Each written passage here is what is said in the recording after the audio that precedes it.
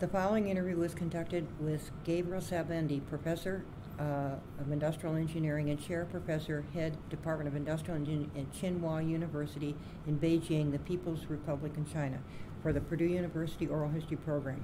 It took place on Tuesday, September the 2nd, 2008, in Stewart Center. The interviewer is Katherine Markee, the Oral History Librarian. Welcome.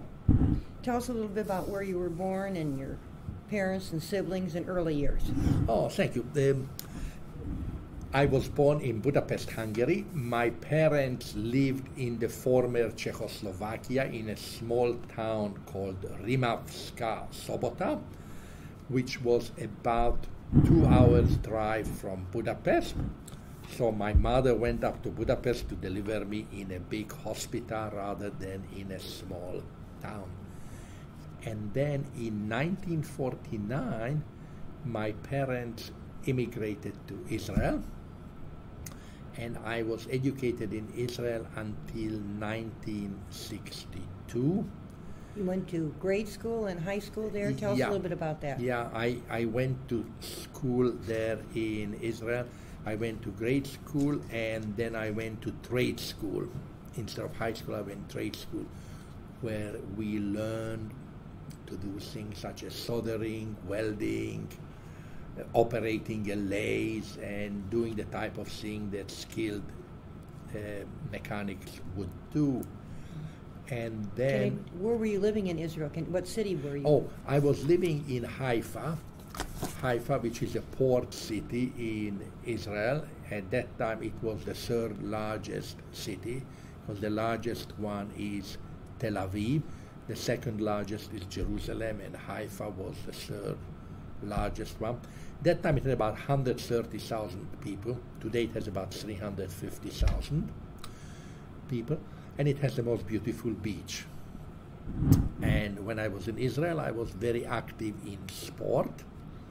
I had my Israeli record in weightlifting, which lasted for 7 years before they broke it again by somebody else. So, and I was active in shot put, in track and field, and on the team in rowing. So I had a lot of sport activity. Then in 1962, my brother graduated in medicine from Vienna, and I went out to join him to have a trip across Europe. And then my last stop was London, England, and I fell in love with London, and I stayed there. Initially worked. Actually, my first work, I didn't speak English at all, very little, and I thought ironing meant ironing. I didn't think ironing was ironing. I thought it was to do with iron. And I thought it was something with sheet metal. I said, oh, I'm a tradesman, I could do it. But when I arrived there, they actually were looking for somebody to iron ties. And I got the job for 9 pennies a dozen. And I revolutionized ironing ties because I developed a system where I could iron ties simultaneously with 2 hands, which later on I realized was a good industrial engineering approach. I then got a job at a company called Guns & Sortex to get them become more efficient. And oh, by the way, this company was a seed sorting company, and they capitalized on optoelectrical methods of sorting commodities, seeds, beans, that type of stuff. And the job I was assigned there is to do work methods and method study, but I didn't like to do it because I didn't think that was very important. And I wanted to do 2 other things. One, I got all the items, parts that we manufactured there, and I got it out for outside bidding. Everything was before that manufactured from sheet metal. I got bidding in, and we manufactured then everything for plastic molding and fiberglass, and we cut the cost of the material by 30%. And then I also decided that we need to produce machines to sort expensive commodities such as coffee beans. And I done market research for it, and we then produced that product. And subsequently there was a write-up about my activity there. I was a young kid, 23, in the London newspaper. And at that time I shared the apartment with a person who was a postdoctoral at Brunel College. And his department had contacted him, not knowing that he knew me. He asked him to contact me if he could get me in to come in and talk to their MBA class. But I told him that, hey, it's not good because I really don't have an MBA. I first would like to get an MBA. And I also told him, now here's the shocker comes to you, I also told him that I never finished high school. I don't have a high school diploma, and I don't have an undergraduate degree. So the department wanted to meet me, and for somehow he liked it, and I talked to him that I needed to get in to do the MBA. He said, but we cannot get you in because you don't have any of these things. You don't have an undergraduate degree, you don't have a high school diploma. So he said he will check it with the university, and after about 3 weeks came back. He said I could join it but couldn't get an MBA, I could get a diploma. So I joined it and I got the diploma. I was very lucky. There were about 90 people, and I ended up to be the #1 ranked student in the class. So then he offered me to stay there to do some work. How long did it take you to get the diploma? Was that a 1 year? I worked full time. It was a sandwich course, 1.5 year sandwich course. And then I told him I'm really interested in this subject that people talked about ergonomic. He said, we don't do it, but I'm going to Liège, Belgium, to meet with the head of department from University of Birmingham. I will talk to him. Anyhow, we submitted my resume there, and they didn't want to get me, but they were impressed with what I done at that company, and they gave me the opportunity to interview, and they let me in to the master program in Birmingham, but I couldn't get my master degree. I could get only a diploma. But I was doing, again, extremely well there. Again, I was the #1. Colin Drury, who was in the meeting, was #2. And then they offered me to get a master degree with thesis. So I got it. And then when I was doing my master degree, I wrote a proposal which the department had liked, which was submitted to the British Department of Labor, was funded, and that was my PhD. And then they made me a senior research fellow, which means I got twice the money that other people got. And then I done my PhD there for 1 year, but I realized I had to do many things. So I, for example, went to the head of Department of Statistics because I wanted 2 students to work on a certain aspect of my dissertation to describe the characteristics of shift in histogram performance time. So the head of department agreed, and I supervised then 2 students for my PhD from statistics, and I also had 2 students from industrial engineering that I supervised. So I actually supervised 4 master students when I was doing my PhD, and then I finished my PhD. And what's the name of the school again? University of Birmingham. Thank Department of Engineering Production. And then I wanted to come to the I got an offer in Birmingham, but I didn't like it because the offer is determined on your age, and I wanted the offer to be determined on my achievement. So I decided I wanted to go to America, and I wrote to every industrial engineering department in America for a job. There was a lot of letters.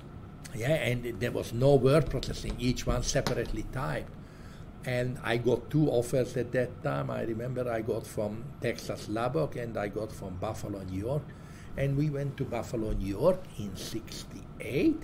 Were you married by this time? Yeah, Okay. married and had one kid of 1 year old. And then we stayed there for 2.5 years until in 71 May, during the IIE's annual conference, Professor Jim Barani came to me and said, "Oh, we have an opening here. Would you like to come 1 year as a visitor?" I said, "No, I'm not really interested as a visitor." "Oh, would you be interested to come on a regular appointment?" "Yeah," I said, "I'm very interested." So about a week later, I got a phone call at that time from the head of department, Ferd Leinkula, who invited me for an interview. I came down next week. I got an offer a week later, and then I remember I was asking Professor Leinkula, what is the level of support for my appointment? How many full professors support? How many? He said, all full professors support. I said, I'm coming. He said, don't you want to hear about the offer? No, I said, I'm coming. Anyhow, and then I came here in 71, and then I was here ever since. There were two interesting activities occurred. One was in 1982, the Japan Management Association made a special conference to celebrate their 40th anniversary, and they invited 3 people to give the keynote address. They invited the chairman of IBM Europe, the chairman of NEC Corporation, and me as a young kid. And when I came there after the meeting, Where was the meeting held? In Tokyo, Japan. The chairman of NEC Corporation invited me for lunch and indicated that he followed my research for a number of years and would be very interested to give me an NEC professorship. I didn't know what to do, and I called Professor Leinkula from Japan. I said, it's a very unusual situation. The chairman wants to give me a chair professorship, but it's usually given by the university, and he wants to establish the funding for it. What do I do? So at that time, Professor Leinkula talked to Dean John Hancock, who was the Dean of Engineering, and he said, go for it.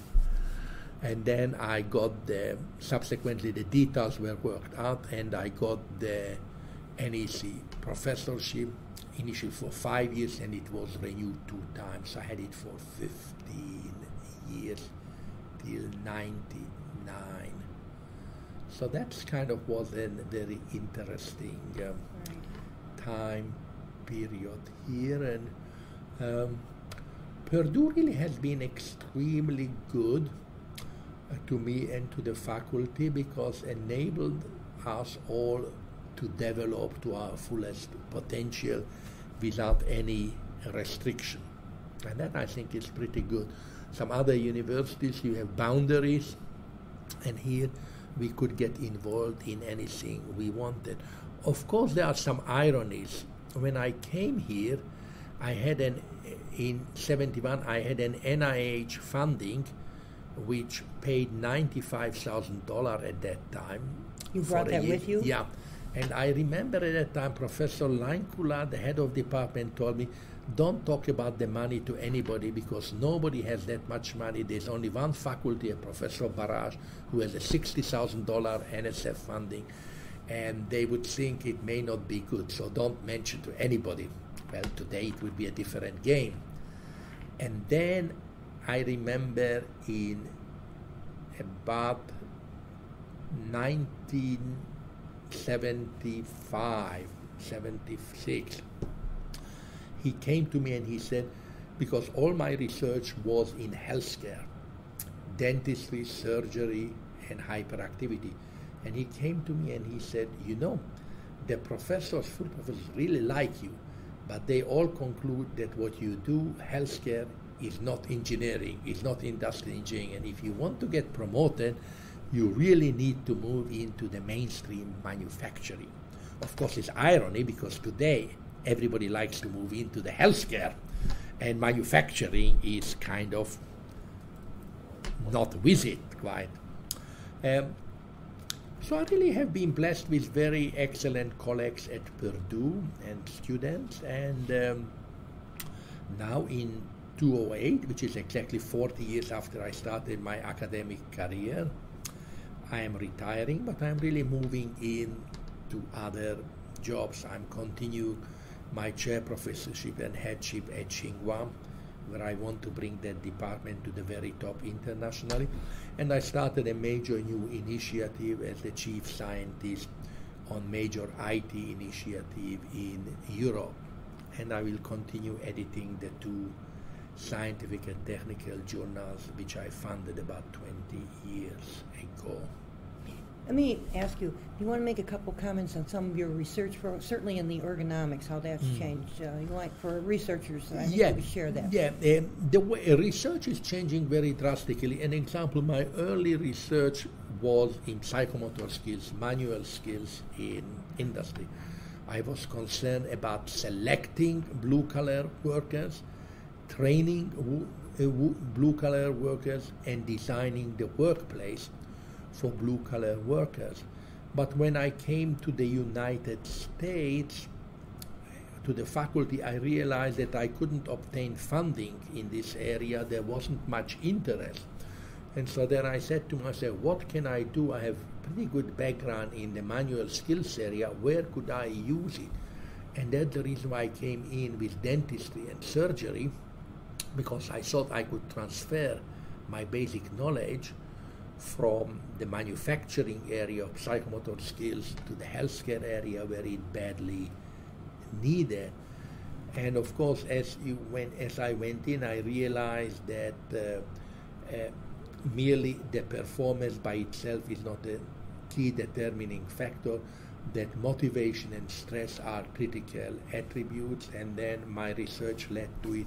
How do we reach a situation where we have some level of stress, because you need some level of stress in the workplace, but where your stress is not too high and not too low, just enough to motivate you.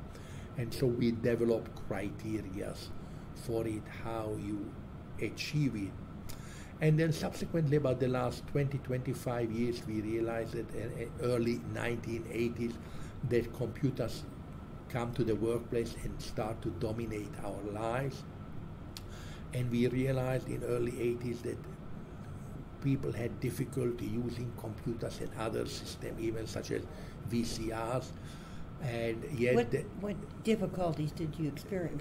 People, they couldn't use it. So, for example, if even 15 years ago, if you give a VCR to an older person and ask them to program 5 different programs in 5 different channels on different dates, they had not the foggiest idea how to do it. So we had a lot of technology out, which was very sophisticated, very good, but people actually couldn't use it, overwhelming number of people. So then my interest turned, how do we help the engineers to design IT systems that people actually can use easily by all segments of society, everybody.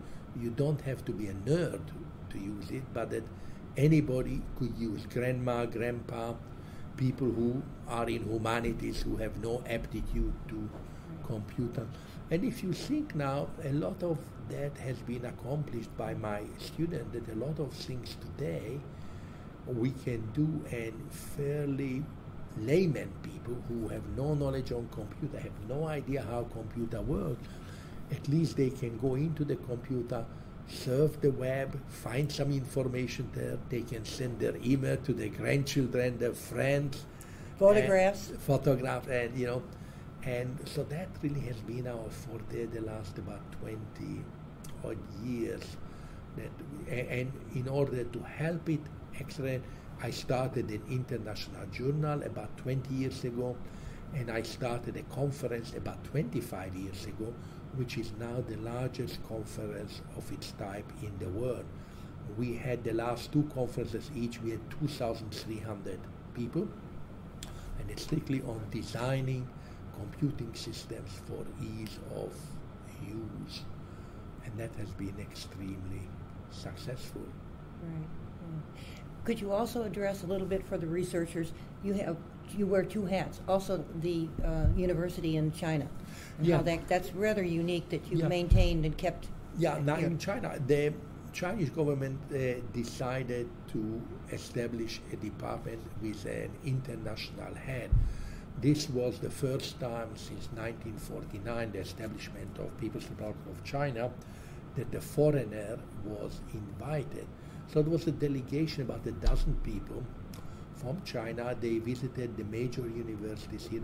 Actually not all, but they went to Michigan Ann Arbor, went to Georgia Tech, went to Berkeley, Stanford here, and they went to Aachen in Germany.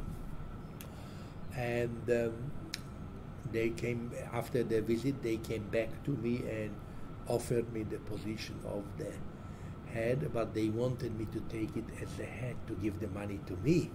Of course, I had a full-time appointment. I could, even though it was good money, $100,000, but I couldn't take it. So the money they paid, $100,000, is actually paid into Purdue IE account, which I then use it for student and other type of activities. And the purpose there is not really to be just the head of department, but we are a model for educational reform in China. So what we do is being then emulated in the other departments at Tsinghua and in China. For example, all our books are in English.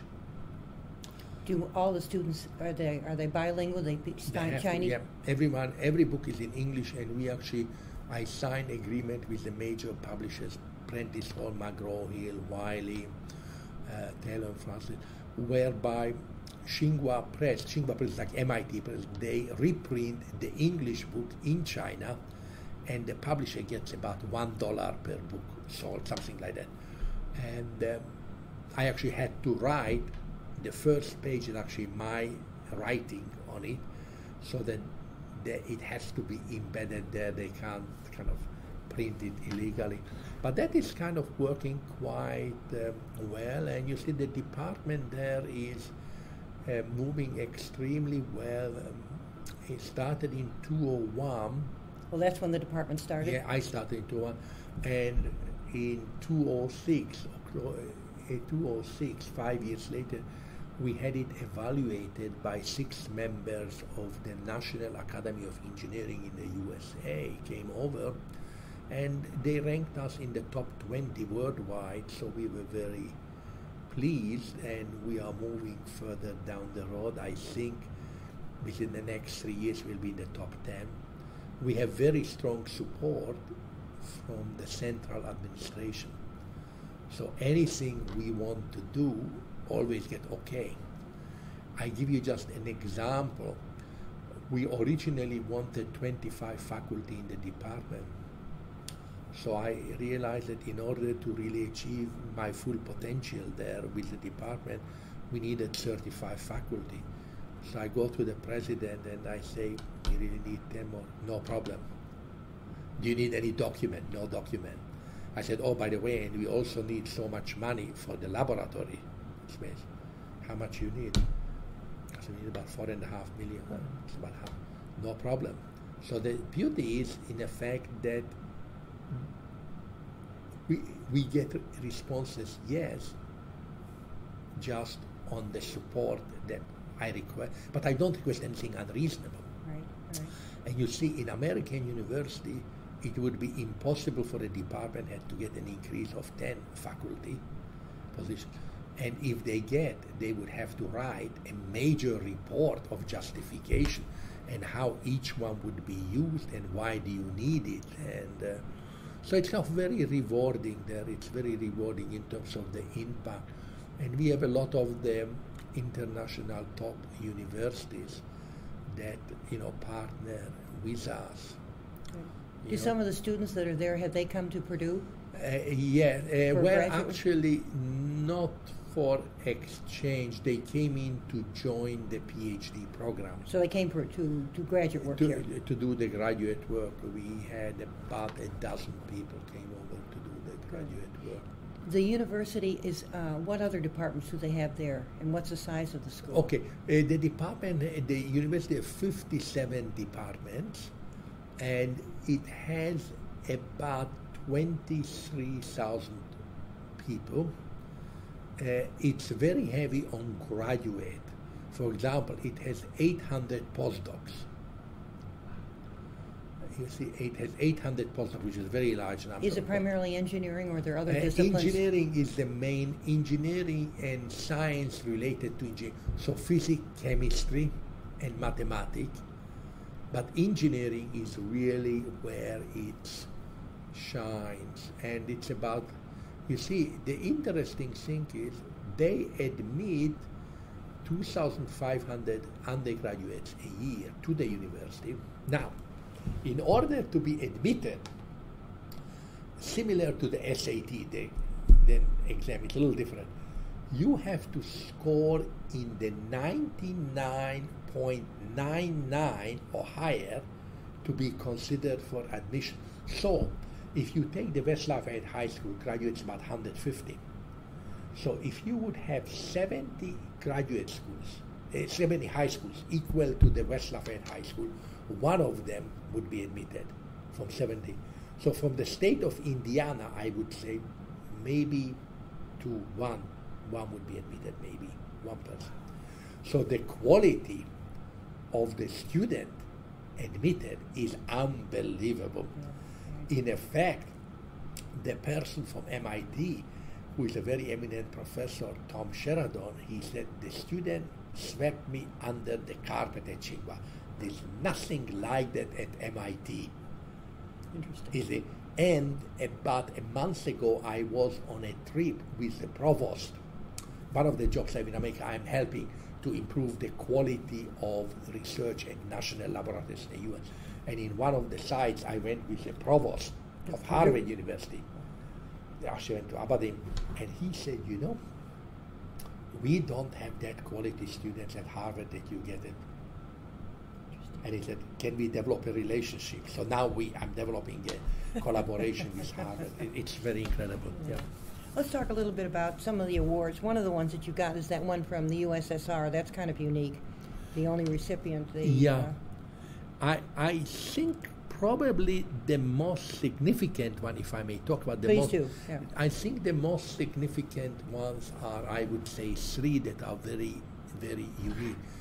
One is the National Academy of Engineering. The reason is because in 1990, I was the first and only person from the whole discipline of human factors and ergonomics inducted to the Academy. And there are, roughly speaking, about 19,000 members. So that, I think, was very big in 1990. The second big one, I think, was when in 1995, the Chinese Academy of Sciences gave me an honorary doctorate, because at that time they were in existence for 45 years in China, and I was only the fourth person in their entire history getting it. So that, I think, was a very big one in 45. How did you find out about it? I usually try to ask that. Did they? Oh, you see, I tell you, say, getting into the National Academy of Engineering, I tell you, Professor Leinkula was at that time the head of department. I get a regular letter from the president congratulating me that you have President of the university? No, president of National Academy of Science. And I go to Ferd. I said, you know, everybody get it? Is it a joke? I said, what's happening here? He said, oh, no, I have worked. There's a person, Jerry Nadler, Professor Jerry Nadler. He said, I worked with Jerry Nadler on information, but it was confidential. I couldn't tell you about it. And you have been. So I had not the foggiest idea about it. I knew nothing about it. Nothing. The same occurred, I tell you, the same occurred actually with all three. The same occurred with the Chinese. I had no idea about it. And then I think the third one that I thought would be the most significant one was the John Fritz Medal. I got it 2 years ago. The reason why that is the most significant one as a third one, because this is the highest award in all of engineering, and no Purdue engineering faculty ever got it. In the history of Purdue, never a Purdue faculty ever got it, and the people who got it before are so eminent that it's kind of embarrassing to be there. There's Alfred Nobel, Edison, I mean, all the, the Key people like the that. key people, and you work up, Bechtel,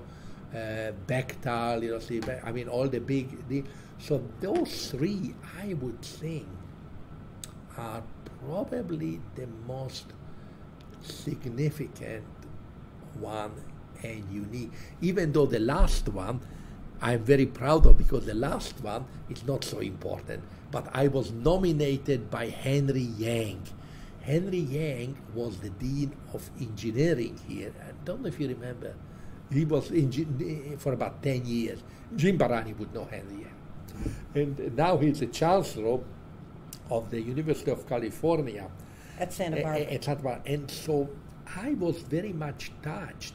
Frankly, the award is not so great. It's okay, but I was touched that he's a chancellor of the university, is nominating not one of his members from the university, nominating me from another university. I have nothing to give him. I have nothing to offer him, and I was really touched, even though that award is just an award. But it's behind it and how it came about. It's Yeah, a nice with thing. Henry, I really, when I got the deal, and I didn't know about it, nothing.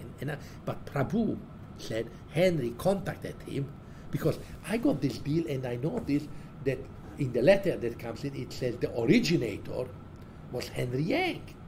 I didn't want to call him up first, so I went to Prabhu. He said, Henry contacted me. We provided the information. We worked, Shandy and I worked to provide. He wanted information for it. So I was touched on it, not that because of his position. And you see, if he would be the president of Purdue, and he nominated me. Oh, by the way, when I got the Fritz medal, I got the biggest flower boutique from the provost, with the nicest writing. The Purdue provost? Yeah. That would have been Sally Mason? Sally Mason. I got, huge deal, with a very nice handwritten deal. And actually very interesting, when I got this new award, I actually got a personal letter from the current president, Cordova. I was actually very pleased about it. That's very nice. It was a fairly detailed, somebody done a search on it, because it wasn't just congratulations, but it was, They spent some time on the letter. Yeah, I mean, they think that's was nice. So, all in all, Purdue has been really pretty I good. want to ask you, what is your new career aspirations after leaving Purdue University? Oh, yeah. Well, I still have 5 PhD students that I work with here, but those are co-chair, and I have 11 PhD students at Tsinghua that I'm co-chairing. But I'm planning to continue. I started 2 scientific technical journals. I plan to continue co-editing them. I have 2 book series, which is very successful, and I plan to do, one is in industrial engineering, the other one in human factors economics. I plan to continue doing them. I plan to continue doing the Tsinghua headship for a while, and I took on the new initiative for the IT, which is a major initiative, and I'm kind of involved also with the U.S. National Laboratory. So I think I will be moving more to national and international contributions, and then strictly localized, and I will move more and more out of the PhD supervision, even though I'm still doing it, and more to the global impact of science and technology. In terms of the physical location, it doesn't matter so much where I am, because I communicate by phone, by email, by fax, so I don't, I'm really not restricted where I am, and for a moment we are here in Lafayette, but I'm not sure long run. We are here for the winter, and 4 months we spend in Michigan, in Sagatuck. Because I like the waters. I swim there every morning. I row every morning. and then I'm back to my office there and do my work. That's nice. Yeah. Do you have a favorite Purdue tradition in all the time that you've been here? One comes to mind? Or an outstanding event? You can take both. The place I always take all my students, and usually I take new faculty, is the pub. For lunch. It's not really a drinking place, but it's just the setting of the right. Understand. deal has been there since 1948. That's right. Yes.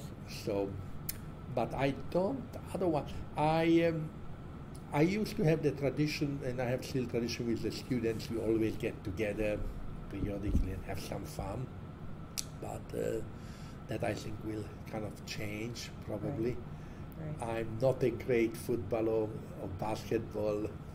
The kind of deal is more Kathy, my wife, who does it. So I just kind of a strong supporter of Purdue as an academic institution of higher learning, and I hope whatever one can do in this international type activity, that some of it will significantly benefit Purdue, and I would like to see the IE school. I just talked to Professor Perkney. I really think we need to be number one. If we can't be number one, we need to step aside, and there is no reason why we can't be number one if we put our intellectual resources together. We come in with strong collaboration. We put our feelings aside and concentrate on the good of science, technology, and education. And I think we can make the School of Industrial Engineering the undisputed number. Right. Any closing comments, or as you look back, anything you'd like to say? Oh, it's an interesting one.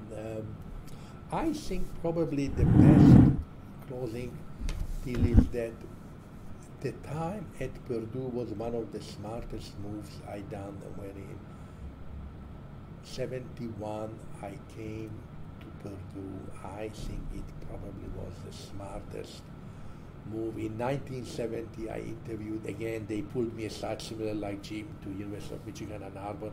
I was only 1.5 years out, and I said I ain't moving parallel. Of course there was no possibility to get. Oh, one item which is kind of stuck with me for a long time. When I came here, the dean was a Dean Gosh, was the dean of engineering. And Professor Leinkula said when he gave the offer to me that the dean of engineering was extremely impressed with my publications. And so I, as a naive kid, I interpreted to mean that he really very interested, and I thought he's basically my researcher. I said, what a neat thing for a young person to come here and work with the deans. I asked Professor Leinkula what is exactly his area. He said, oh no, no. He counted it, and he looked at the number, and he looked where you published them. Because he said, at that time I published many of them in IIE Transaction, which was the main journal. Right. And so then I really realized that administration seemed to be bean counters, more bean counters than quality counters and quality measures. I think it will be a very nice experience. And you know, I also was blessed with a lot of outstanding colleagues. You see, to make a university great, it is the quality of the colleagues, both academically and as human, and the quality of the students, both as human beings and as intellectual scholars. I have been really blessed. I have really the very best people that I had a chance to interact all the time, and it was always a pleasure. There are some people that people have differences, but heck, you put them aside. At least I put aside. If they cannot put it aside, that's a problem. But I just put aside, and in the end, you think on move on and think what is good for the school, because basically what is good for the school is good for you. Because people don't realize it, but you are part of the school. So if suddenly the quality of the school goes up, we get better students. I end up having better students. Quality goes up, easier for people to get funding. The whole thing, our reputation goes up. Do you think the funding support, in the long time you've been here, has it changed? Has it gone I, Or peaks and I, valleys? I think it's changed drastically, and I think it will. It goes through Cycles? cycles like the tide, the narrow tide, the wide tide, the middle tide. If you keep it in your cupboard, you can use them all of them. Right. You see, what happens in the last administration, the tremendous emphasis has been on money. And you see, money is input. What I'm interested is in output. Because you see, when people get a Nobel Prize, a Nobel laureate, they do not judge how much money the Nobel laureate had in doing his or her research. So I think we will move, hopefully to a new cycle where the emphasis would be on the impact and output. And if you can do the output with less money, it's great. If you couldn't do the output because you didn't get the money, but ultimately it's the output. You know, we had Herbert Brown, who was the only Nobel laureate here. I don't think ever anybody asked Herbert, how much money do you bring in? It was the impact of his work. The research. Yeah, and we had a person in education, in biology, I cannot remember now his name, who developed the self-paced laboratory one.